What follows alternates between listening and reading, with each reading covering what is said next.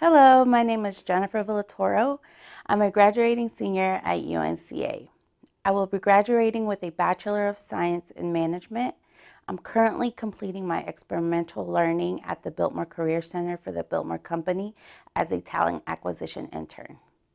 The Biltmore Career Center provides resources to current and prospective applicants by finding adequate staff that will meet the needs of our guests during their stay with Biltmore. Biltmore has over 89 departments, 7 restaurants, 5 retail shops, and 2 hotels on property in the historic Biltmore estate to keep running. Currently, all of its onboarding processes are only in English, leaving those who primarily speak Spanish at a disadvantage since they wouldn't know what they're signing or what resources are available for them. I addressed this problem by translating some of the most important documents, such as Biltmore's confidentiality agreement, Biltmore's job description acknowledgement form, use of likeness form, offer acceptance form, IT security policy, and other documents that give informational and legal descriptions of the responsibilities to which each staff is held to. I used Microsoft Word and was able to program the language that I needed proofing in, which allowed me to be able to fix accents and punctuations in Spanish, which allowed for a smooth transaction and understanding. While working on these documents, I learned so much about the clauses and the importance of an efficient translation. The translation was to mean exactly the same without adding more than needed. There are so many dialects in Spanish. For example, Spanish is spoken in Mexico and El Salvador, but one word can mean 2 different things in both countries.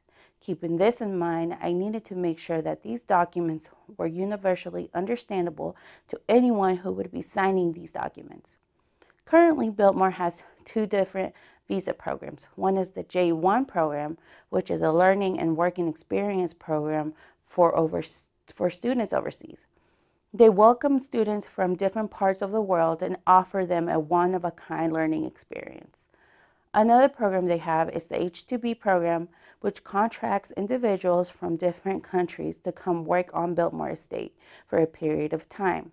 This program is where you can encounter the majority of primarily Spanish-speaking staff.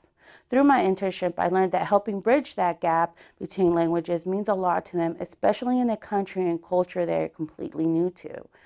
Also, being able to bridge that gap between local Hispanic communities and the current staff goes a long way in letting them know that Biltmore cares about them and no one is left out.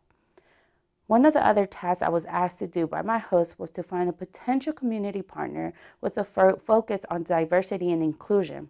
I had one organization in mind at the beginning of my learning journey, but I was not having any luck in getting a response from them, and it turned me into looking at organizations that have a diversity implementation.